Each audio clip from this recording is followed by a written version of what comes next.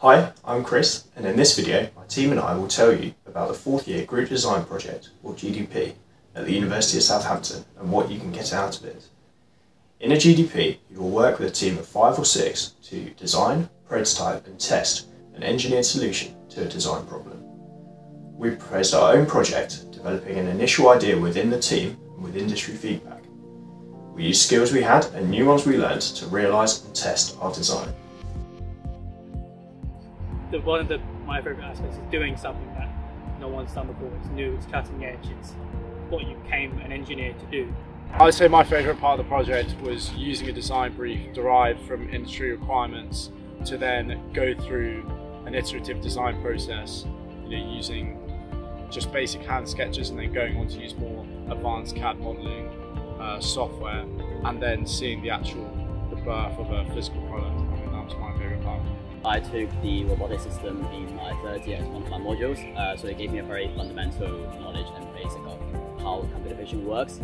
And so with this project, it was a great opportunity to actually implement this knowledge. We took this concept into a rapid prototype, which was made using 3D printing, so that allows you to really quickly visualise how things go together, improve the overall concept, and then eventually commit to more substantial prototyping techniques, such as water jet cutting. Yeah, I'd say technician time as well is also really valuable. So in the EDMC, you can ask some advice on what you'd make it from, the best way of manufacturing it, or any sort of problems you may have doing it a certain way. And that kind of practical advice is as much a learning experience as the theoretical side, isn't it? One of the biggest challenges I had was the development of these transferable skills.